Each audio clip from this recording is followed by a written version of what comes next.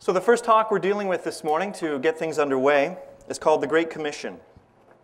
This is a talk where we really set the big picture of evangelization as understood by the church. It means we're going to paint with very large brushstrokes, talk about sort of the overall big picture of what evangelization is, and many of these things we're going to come back to as we go on through the course and deal with in a lot more detail. So if some of these things you have more questions about, don't worry, we're going to come back to them. But we need to sort of set the big picture first, the parameters. So we start right at the beginning. What do we mean by evangelization? Well, the church defines evangelization in a number of different ways. First way is, of course, literally, what does the word mean? It's from the Greek, which means to bring the good news. Very simple at that level. But the church in her wisdom also realizes that there's a great deal in that needs to be unpacked and unraveled. So when we speak of defining evangelization, we also have to define what we mean by the goal of evangelization. For the church, evangelizing means bringing the good news into all the strata of humanity, and through its influence, transforming humanity from within and making it new. Now I am making the whole creation new. This is how Pope Paul VI sets out for us the goal of evangelization. His very famous encyclical, Evangelii Nuntiandi, on evangelization in the modern world in 1975. So when we're talking about evangelization, very often we can start to think about, well, I do this, or someone hands out a tract on the street, or someone knocks on a door. But on the first thing we have to realize is when the church is talking about the goal, it's the whole goal of salvation history, the transformation of all creation. So it's huge in its scope. And then we look at the means. How is that accomplished? How is that carried out? Once again, Paul VI from Evangelii Nuntiandi, the church evangelizes when she seeks to convert, solely by the divine power of the message she proclaims. This is the means of evangelization. That's how we define the means. When the church seeks to convert solely by the divine power of the message she proclaims. We'll come to that and talk about that a great deal more as we advance. So the first big picture we want to look at is the cycle of evangelization. As I just said, when the church speaks about evangelization, we're talking about something very big. We're talking about the renewal of all humanity. We're talking about the power of God unleashed as in nowhere else. So we want to get a feel for what is the whole cycle? What does it entail? When we say evangelization, where does it begin and where does it end? So once again, Pope Paul VI sort of draws for us a bit of a wheel or a cycle of evangelization so we can begin to put down pegs and understand where it begins and where it moves to. He warns us in Evangelii Nuntiandi, and I'll read the comment for you, any partial or fragmentary definition which attempts to render the reality of evangelization in all its richness, its complexity, and dynamism does so only at the risk of impoverishing it or even distorting it. It is impossible to grasp the concept of evangelization unless one tries to keep in view all its essential elements. So it's a whole package. It has a beginning, it has an end, and every part is important. And we need to think in terms of that because the Pope is telling us if we take one piece out of the whole, it begins to distort the message. It begins to distort the work of the church. Does that make sense? In Ghana, everybody answers Amen when you say, does that make sense? Does that make sense? Amen. All right. Coming to life. So what is the first step on the cycle of evangelization? Above all, we are told, the gospel must be proclaimed by witness. As Pope Paul VI explains in that quote, take a group of Christians, take a handful of Christians who are deeply living gospel life, who have allowed God to transform their lives and are living the gospel to a very deep degree. That in itself will draw people to Christ. That in itself will raise questions in our hearts that are irresistible. Why do they live like this? Where does the hope come from? And it draws people to ask deeper questions of themselves and of the Christians. When we live the gospel deeply and witness, it opens the door for the rest of the cycle to take place. It allows people to see the fruits of what we're proclaiming as authentic. It gives us credibility and draws people in. Tremendously powerful. Through this wordless witness, these Christians stir up irresistible questions in the hearts of those who see how they live. Such a witness, Paul tells us, Pope Paul VI, such a witness is already a silent proclamation of the good news, and a very powerful and effective one. Here we have an initial act of evangelization. We're already beginning to evangelize, to bring the good news, to transform humanity by the divine power of God, by living the gospel deeply. It has a power even on its own. We move then to the second cycle, which follows directly upon it. And it is proclamation. So as important as witness is, we are told it is leading to something else. On its own, it is incomplete. Nevertheless, Pope Paul VI tells us, nevertheless, this witness, as important, as key, as crucial, as foundational as it is, this witness always remains insufficient. On its own, it always remains insufficient. Because even the finest witness will prove ineffective in the long run if it's not explained and justified. So a holy life, the witness of gospel living, is going to put questions in the hearts of people. But we have to answer those questions. We have to speak the truth of why we live this way, of where we find our hope. Proclamation is a necessary complement to witness. Does that make sense? Amen. All right. Paul VI goes on to say, there is no true evangelization if the name, the teaching, the life, the promises, the kingdom, and the mystery of Jesus of Nazareth, the Son of God, are not proclaimed. Wow. That'll get your attention, won't it? There is no true evangelization if we don't use the name, the teaching, the promises, the kingdom of Jesus. It necessarily moves. Witness moves to proclamation. Proclamation, we're told by John Paul II in his famous encyclical on evangelization, The Mission of the Redeemer. He says, proclamation is the permanent priority of mission. It's the priority. We want to get from there to there. This is where we want to be. This is a priority for us. Evangelization will always contain, as the foundation, center, and summit of its dynamism, a clear proclamation that in Jesus Christ, salvation is offered to all people as a gift of God's grace and mercy.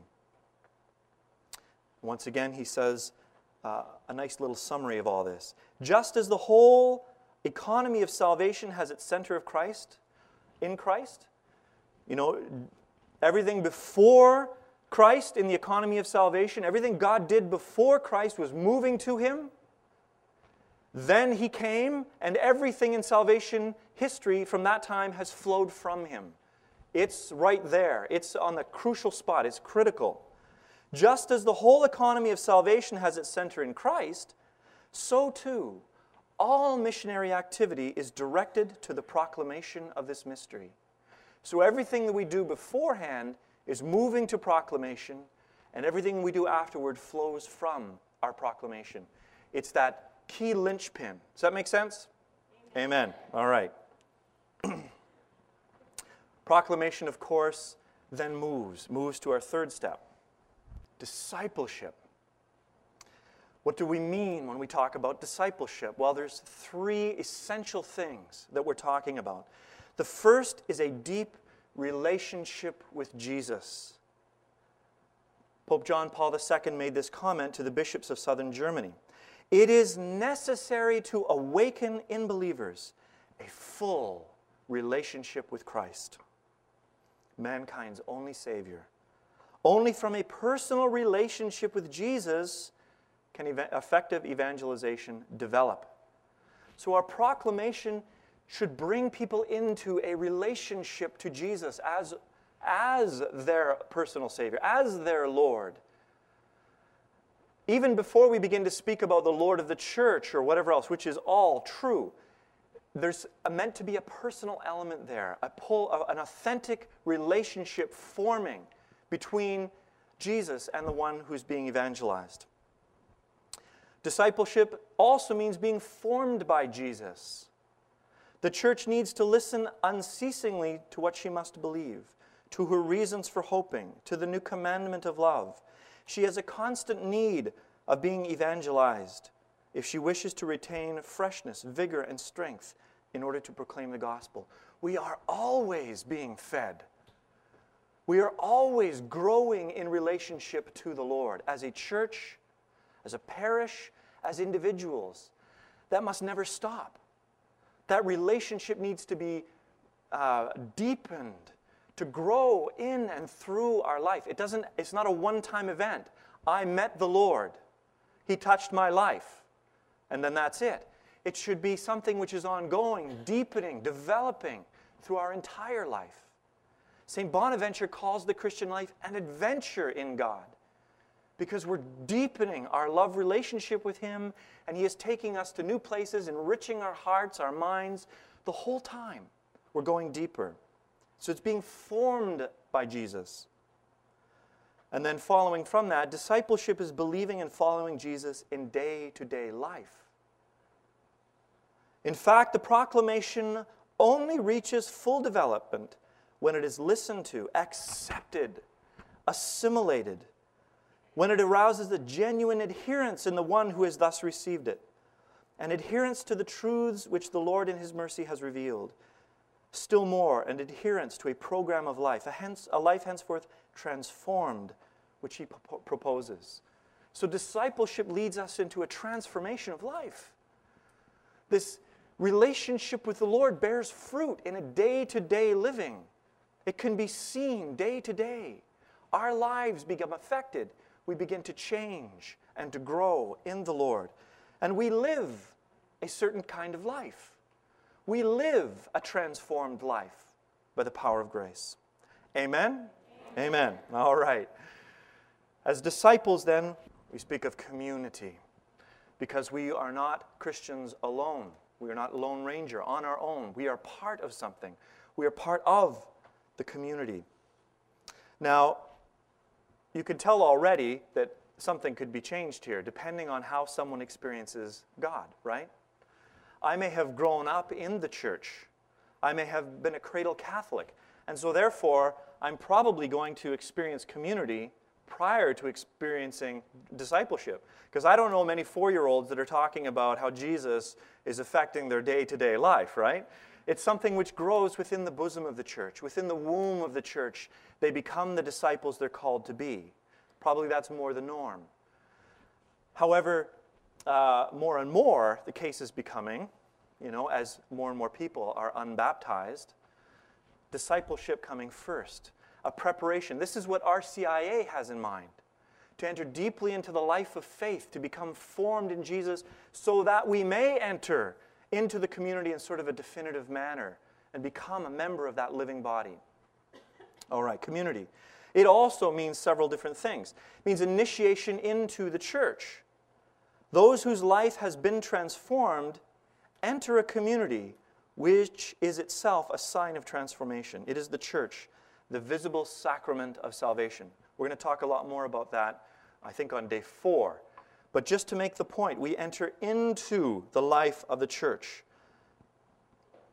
Adherence to the church and the sacraments is another aspect. In the dynamism of evangelization, a person who accepts the church as the word which saves normally translates it into the following sacramental acts: adherence to the church and acceptance of the sacraments. So through the church, we live the life of God. Because the church, through her sacred magisterium, through her teaching, informs us on the fullness of faith. We're not alone. We have guidance into the fullness of truth, and we are fed. We are given life, strengthened by the sacraments. We receive the Eucharist. Our sins are forgiven in confession. So we enter into the full life of the community here. And then finally, we speak of mission itself. This is Pope Paul VI, once again, in Evangelii Nuntiandi. Finally, the person who has been evangelized goes on to evangelize others. Here lies the test of truth, the touchstone of evangelization. It is unthinkable. This is Paul VI now. It is unthinkable that a person should accept the word and give himself to the kingdom without becoming a person who bears witness to it and proclaims it in his turn. It is absolutely unthinkable in the mind of the church that we can receive the witness of truth. The gospel could be proclaimed to us in a life-giving way, that we enter into a deep relationship with Jesus, become his disciples, become ones who follow him and pattern our lives on him, to enter into the very life of his church, where he teaches us and feeds us and transforms us, and then not ourselves be on mission. Not ourselves take all that we've received to others. Unthinkable, Paul VI tells us. So there's the cycle of evangelization. The church is looking at it in the big picture. As a church, this is the life of the church, as we'll talk about more later. Now, we'll also talk about, we have particular places that we might take in ministry, etc., etc. But I want to make a few general comments about this cycle of evangelization. Now, when you look at that cycle, and with your experience, here and now, today, your own parish life, what would you say we as Catholics are strong on? What would you say we're strong on in this wheel? The average person, you ask them about Catholicism or their feelings about Catholicism, what are they going to say? Any ideas? Community. Yes, especially the sacraments. When you think of a Catholic, you think of someone who receives the sacraments, somebody who's drawing life from the Eucharist and from confession, the other sacraments, right? So definitely that would be one area, community, which is strong, especially the sacramental aspect of it. What else would you say when the average person thinks about Catholics would be strong in there? Okay, yes, we've traditionally had many missionaries, but do most people sort of look at a Catholic and think, okay, he's probably going to want to tell me about Jesus, or, okay. Witness. You think of Catholics, you think of the holy cards that they've got in their fridge door, right? And of Mother Teresa of Calcutta. The witness of the holiness of their life, of the other saints who have lived incredible lives of deep holiness, of all the various outreaches of mercy that the church undertakes, feeding the poor and clothing the naked and giving drink to the thirsty. This is something which usually most people, I know when I wasn't a Catholic, that's what would come to mind. So we're also, in that sense, strong in witness. Where would you say we're kind of weak, especially right now? Proclamation. Proclamation would be definitely something where we would consider ourselves not in top shape at this time, right? At least not in this part of the world. What's another one, perhaps? We already mentioned it, but mission. All right. What would you say our Protestant brothers and sisters are strong on? Proclamation, definitely. I heard discipleship, yes, very definitely discipleship. Great emphasis on coming into a personal relationship with Jesus and growing in that, right? All right. What would you say that they're maybe a little weak on, our Protestant brothers and sisters? It's hard to generalize that way, but I'm throwing out a blanket statement, What would you say they might be weaker on? Well, certainly we would say as Catholics the sacraments, right? I mean, I love many of my Protestant brothers and sisters, and I would go to one of their services, and there'd be great preaching, and there'd be great worship. And I'm getting all excited here because, I know it's going somewhere, and then they're done. What? Where's the Eucharist? Where's the sacraments? So that would be one area, perhaps, where we would say they're a little weaker on. All right. So in this school, this is why we're particularly focusing on proclamation and mission. We are going to cover the other things, and we do spend time with them, but we focus specifically, or more particularly, on proclamation and mission, because in our context, at this time, this is where we as a church need to grow. Amen? Amen. All right. Now, when we look at this cycle as well, we begin to realize something, that it's meant to move. I didn't put the arrows in very well, but there's a movement. It's a dynamic movement. What happens when one stage of the cycle is weak? What happens when one stage, whatever it might be, is weak? Well, what it does, it's almost like, the river gets dammed up. It doesn't move as powerfully to the next stage as it should. If we're weak in witness, are people really going to be wanting to ask us about Jesus? If we're living, a really mediocre, very, questionable life, is that going to stimulate questions that people want answered? They're going to say, wow, where do you get your hope? And they're going to look at you and go, well, whatever, sure, that's fine for you, that's great. They'll be thinking in their mind, hypocrisy, So that's one example. If we get into a nice holy huddle in community, we're just hanging out together, we're having a lot of fun, and it could be very easy to forget that we're called here, If we don't have that place, if our community is very weak, well, do I really want to bring am I excited to bring somebody into this community? I'm excited to bring somebody here and show them the life and the goodness. I'm talking to someone about Jesus. Do I really want to bring them to a parish where, Sunday Mass is 35 minutes and, it's lifeless and nobody talks to each other and there's, you see what I'm saying? So, and a weakness in one can affect the whole movement. In fact, many people who don't experience community life, they don't experience acceptance, love, warmth, generosity. They don't experience that. What do often? They start slipping over to another church because they welcomed me there. They know my name. They welcomed me at the door. They took an interest in my life. They cared about me as a person. But when I was in this, I sat in the fourth pew, and I didn't even know the people around me, and nobody ever shook hands. And so we've got to be aware that is always a danger, that we need to be strong in all the areas. Also, need for response. How can you move from one if the preceding one has not been done? For example, can we really disciple people who have not yet heard the proclamation of the gospel? Can you really bring them into a deep relationship with the Lord if they can't even appreciate why a relationship with the Lord is important? So this is something that's very, very critical as well, especially when we're dealing with these two, others as well. But the church herself has pointed out that part of our struggle today is we're trying to catechize people. We're trying to catechize people and sacramentalize people who have never heard the gospel.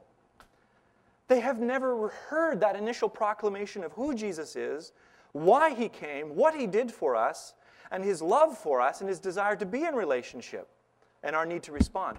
If we don't respond here, these will be at best very ineffective and very superficial and probably won't stick. Amen? Deeds and words. Very often there's a lot of confusion about this. You've probably seen the t-shirt that has a beautiful quote from St. Francis of Assisi that says, "Evangelize always, and when necessary, use words." Now, we need to understand something, that St. Francis was not saying, therefore, I'm giving you an easy scapegoat so that you don't have to say anything. Just be a nice person and you won't ever have to say anything. It's not what he was saying. St. Francis was crazy for the gospel. He was a man on fire.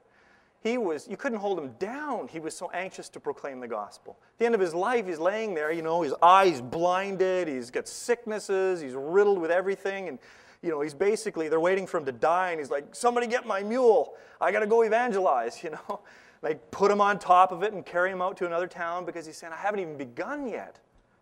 So filled was he with the passion to proclaim, to help people know the truth of who he was. It emphasizes we do need to live a holy life, but it needs to be lived out. I'm going to move through this very quickly. Peter Herbeck in Renewal Ministries newsletter, I'm going to read this just to summarize. There is a mystery hidden in our good works. The mystery is the love of Christ. People need not only to see what we're doing, but they need to know why we're doing it. They need to know the truth behind the deeds. After all, the first act of charity is truth. That is the greatest, most important act of charity the church can do for anyone, is to reveal to them the truth about Jesus Christ, and in that, provide the only antidote to the despair and sickness of spirit that is literally killing every human heart. It's not enough to relieve people of physical suffering. Only the church can relieve the pain of eternal suffering.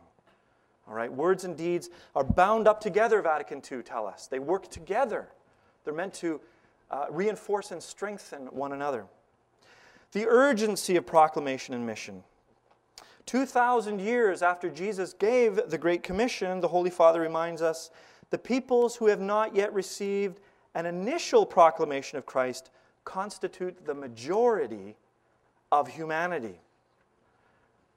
The majority of people in the world haven't even heard of Jesus. 2,000 years later. Catholics make up, we're told, about 17% of the world's population. After 2,000 years. And what percentage of those are actually practicing their faith, but are, as the Catechism says, Catholics in name and not so much in substance, right?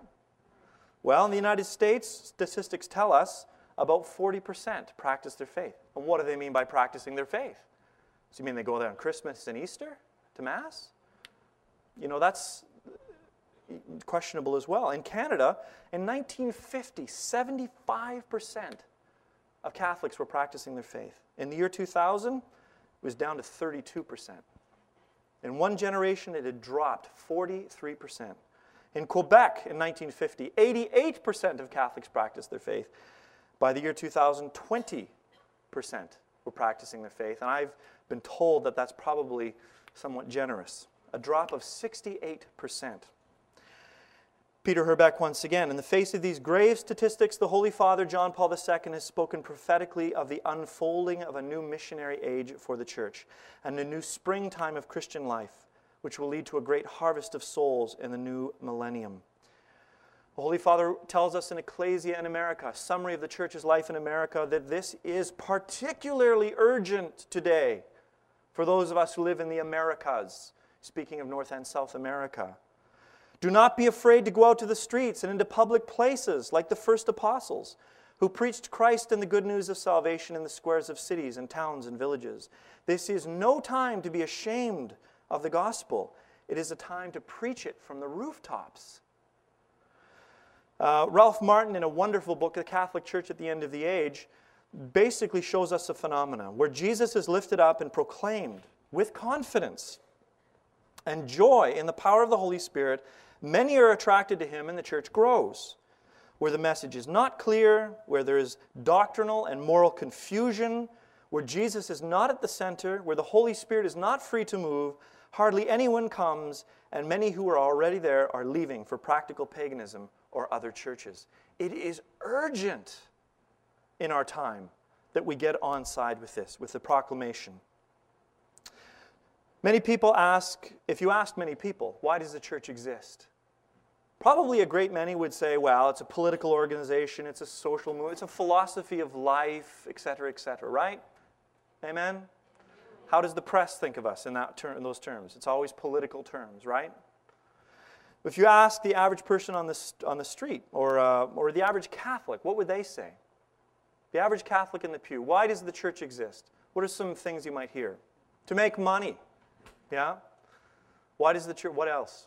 What are some other things that you might hear from a nominal Catholic? To make people feel good. Yeah, that's why I go to church, to feel good. What else? To do good works, maybe, to carry out, we need somebody to baptize and bury us and marry us and all that stuff, we need... Yeah, get married later, etc., etc. Yes. So they would think of it in those terms. What does the church say about herself? Let's read from Evangelii Nuntiandi again. We wish to confirm once more that the task of evangelizing all people constitutes the essential mission of the church. Evangelizing is in fact the grace and vocation proper to the church. Her deepest identity. She exists to evangelize. The church is linked to evangelization in her inmost being. The church exists to evangelize. It's the reason that she's here. It's her very existence. The church is missionary by her very nature. She cannot do other than proclaim the gospel. That's pretty strong. Those are strong words, aren't they? At every phase of human history, the church, constantly gripped by the desire to evangelize, has but one preoccupation: whom to send to proclaim the mystery of Jesus. Oh, hello. Is your parish constantly gripped by one preoccupation? Who to send to proclaim the mystery of Jesus? Is that what most of us are experiencing on Sunday? We fall far short of this, don't we? But this, the Pope is telling us, is what it's all about. This is the hunger. This is the desire of the church. This is why she exists in the first place. We are seeing a movement in the church's history at our time. A very critical juncture that we're at in the life of the church. In the 19th century, in the 1800s, the church focused mainly on maintaining the status quo in a largely Christian world. Everybody was baptized, everybody believed, with very few exceptions. Everybody was involved some way or another. The whole center of the life of most towns was around the parish church. And so where was mission territory? Over there somewhere. Some foreign place on the coast of Africa or Asia or somewhere else. You said the missions, you thought, somewhere in some exotic climate or whatever, something over there. But by the mid-20th century, all that had begun to change. Radical secularization, aggressive atheistic ideologies, the social and sexual revolution, it really changed everything. It changed everything. Now the mission territory is where? Here. It's our own backyard all of a sudden. We think of missions, we start right here. The church has moved from a maintenance mentality where we're just keeping Catholics Catholic, where we're giving them the sacraments, giving them what they need, and sending missions over there somewhere, to being radically missionary even here. A movement from maintenance to mission. Here and now. Maintenance to mission. This is key to understand what's happening in the church today, what the Holy Father is pointing to. All right. In Vatican I, the council of the last century, in 1869, 1870, you know how many times they used the word gospel or evangelium? Once in the whole council. And that's not an indictment of them. They were dealing with a Christian world. To bring the good news to people who have already got the good news is not your most pressing concern, right? How about Vatican II? Less than a century later. It mentioned gospel 157 times, used the verb evangelize 18 times, and the noun evangelization 31 times. It permeates the documents of Vatican II. It really is the heart and center of what the church is saying is the signs of our times. This move from maintenance to mission. John Paul II has identified this shift by the title, The New Evangelization. In the Mission of the Redeemer, he wrote, God is opening before the church the horizons of a humanity more fully prepared for the sowing of the gospel. I sense the moment has come to a new evangelization and to the mission ad gentes, or to the nations. No believer in Christ, no institution of the church can avoid this supreme duty to proclaim Christ to all peoples. It doesn't get much stronger than that in language. The supreme duty to proclaim the gospel to all peoples. What are we talking about, the new evangelization? You know, we defined it before. Is this something new? Well, Cardinal Avery Dulles explains it for us. Evangelization, the Pope insists, cannot be new in content, since its theme is always the one gospel given by Jesus Christ. It arose from ourselves and from our situation, he says. It would not be gospel, but mere human invention, and there would be no salvation in it. So if we made up something different, there'd be no salvation in it. So we're not talking about changing the message at all. Evangelization, however, can and should be new in its ardor, its methods, and its expression. Its ardor, its methods, and its expression. It must be heralded with new energy and in a style and language adapted to the people of our day. So this urgency has to be translated into a new ardor, new techniques, a new zeal. That's what is meant by the new evangelization. Now, who are these new evangelists, and where do we find them? What do they look like? Well, look left, look right, look behind you, look around you. All Christians. Now, this is an important statement, especially for those who were raised in the church, perhaps pre-conciliar times, before Vatican II, or even in the years just following Vatican II. No longer reserved to clerics and religious with a special missionary vocation, evangelization is now seen as the responsibility of the whole church. Vatican II had already taught that since the church is missionary by her very nature, evangelization is the duty of every Christian. Once again, that is Cardinal Dulles making reference to the documents of Vatican II. There was a time, I don't need to worry about evangelization. That's what we have Father for. That's what Sister does. I'm just raising my family, you know, like they're taking care of all that. But you can see how that's tied to a Christian culture, right? Everything has changed. All Christians, no matter what our vocation or state in life, by virtue of our very baptism, we're called to be the new evangelists. It has always been the case, but it's been rediscovered. Now, the laity, it seems silly to have to say it, but many places it's just not understood. The laity are called to proclaim the gospel. The laity are called to proclaim the gospel. The laity are where Father and Sister can never be. The gospel has to penetrate into the marketplace, into the workplace, into families, extended families. I don't work in industry. I don't work in marketing. I don't work in whatever, in the universities. It's like, but you do. The lay people do. And they're called to take that gospel and to penetrate and permeate all of society.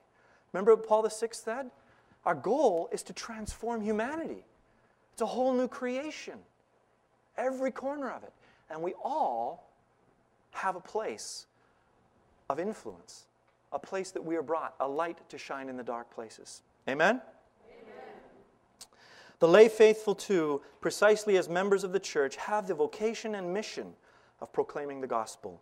They are prepared for this work by the sacraments of Christian initiation and the gifts of the Holy Spirit. All right. We're moving down now. The progression of evangelization. This is another key concept. Coming together with the Cycle Evangelization, this is another key concept that we really want you to be able to grasp this morning because it will affect everything else we do in the week. Evangelization, we need to understand, begins in the heart of God the Father. Evangelization begins in the heart of the world. This wasn't something that some pope made up or had a great idea about. This wasn't a think session. We said, hey, what can we do? Well, hey, I know. No, it begins right in the heart and the mind of God the Father. God desires all to be saved and come to a knowledge of the truth. 1 Timothy 3:15. God's saving love, Pope Paul VI tells us. The origin of all true evangelization is universal. There is not, nor ever will there be, any person or place or culture that God does not desire to transform through the hidden energy of the good news. It's His desire that everyone be touched by His love, manifest in Jesus Christ and experienced in the Holy Spirit. Because of the fall, we came under the power of sin and death. Amen? You're with me? All right? Now, I'm going to give you just a little theology here. Just a little theology. Don't let it panic here if you don't get the terms right away. But it's important to grasp it. There were three principal effects when we fell. One was we got alienated from God, right? We were no longer in this deep union with God. We were alienated from Him. The second thing was that our very nature as human nature itself was warped, was somehow broken. You still with me?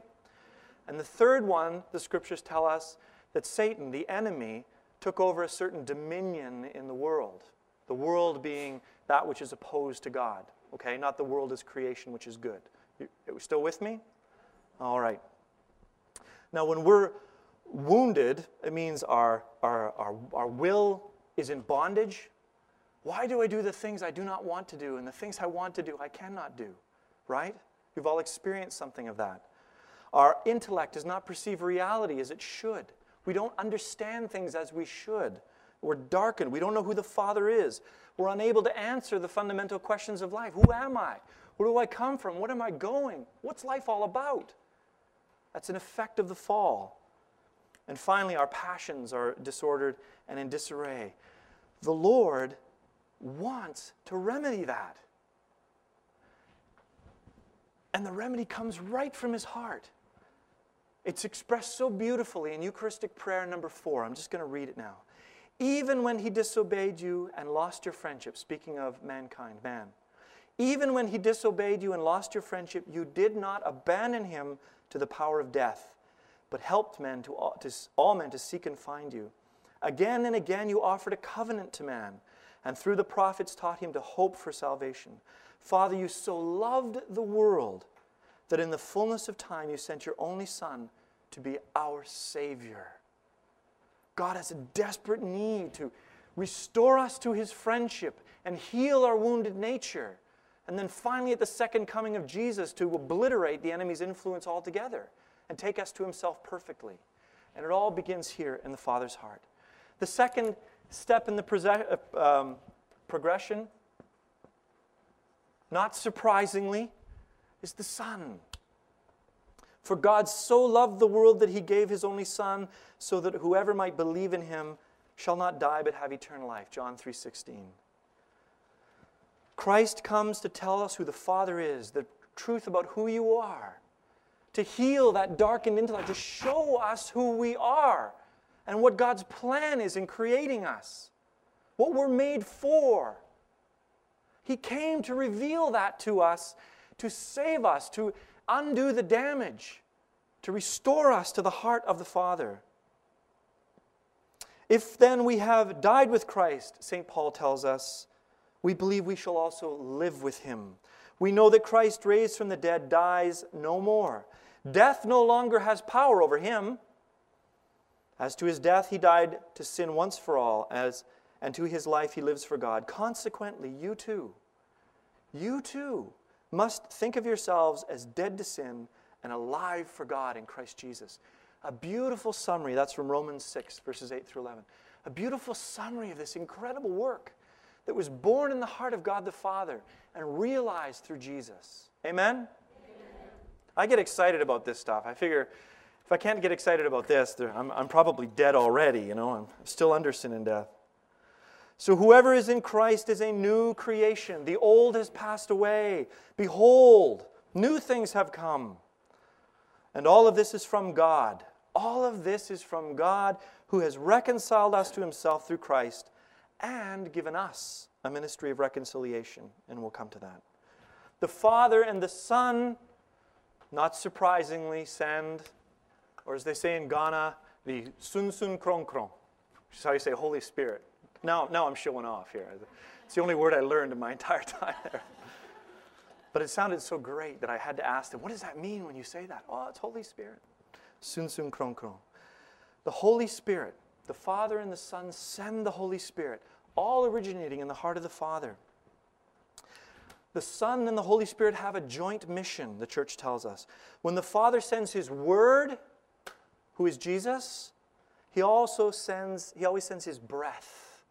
His breath. The word in Hebrew for spirit is ruach, which means breath. In their joint mission, the Son and Holy Spirit are distinct but inseparable. You can't separate the Holy Spirit and Jesus.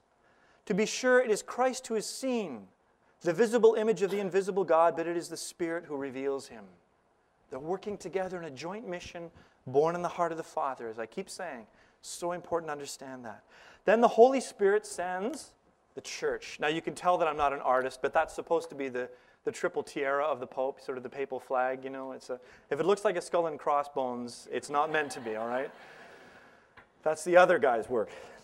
The church. The Spirit sends the church. From this hour onward, the Catechism tells us in number 730, from this hour onward, the mission of Christ and the Spirit becomes the mission of the church.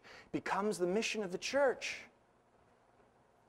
Jesus said to them, peace be with you. As the Father has sent me, so I send you. And when he had said this, he breathed on them and said, receive the Holy Spirit. It's all moving. It's come. The mission of the church is the mission of the Father and the Son and the plan born in the heart of the Father. And then through the Son and the Holy Spirit. Still with me? Amen? Amen. And then the church sends, I was going to do a happy face, but I thought maybe that wouldn't be so good. Well, church sends us, okay? Sends us. The church herself sends out evangelizers. She puts on their lips the saving word. She explains to them the message, which she herself is the depository. She gives them the mandate, which she herself has received, and sends them out to preach. To preach not their own selves or their personal ideas, but a gospel of which neither she nor they are the absolute masters and owners, to dispose of it as they wish, but a gospel of which they are ministers in order to pass it on with complete fidelity. We cannot do our own thing in evangelization because it is so much bigger than us. But how can they call on him in whom they have not believed? And how can they believe in him of whom they have not heard? And how can they hear without someone to preach? And how can people preach unless they are sent? It all comes down here. This is a powerful thing to realize. Evangelization is a participation in the very Trinitarian life of God. Yeah, wow. You have a desire to tell someone about Jesus, to share what you've... That desire was born in the heart of God the Father, who created the universe and is holding it in being. He put that desire in your heart to share the gospel. Every time you do anything for the advance of the kingdom of God, that's a work that was begun in the heart of God and carried out through the Son, the Holy Spirit, from the church and through the church to us. It's a powerful reality. Do you see all that is coming through our ministry? When you do the simple job of telling someone, proclaiming or living a holy life as witness, it's something so big and so powerful. The life of God himself, the Trinity, being poured out through us poor vessels. As St. Paul said, we're cracked pots, but we carry something of inestimable worth, right? What an amazing reality this is. Just to wrap up then, the Great Commission. Jesus commissioned us. All authority in heaven and earth has been given to me. Go, therefore, and make disciples of all nations, baptizing them in the name of the Father and of the Son and of the Holy Spirit. Teach them to observe all that I've commanded you. And behold, I am with you always until the end of the age. It is Jesus who commissioned us. The Holy Spirit anoints us.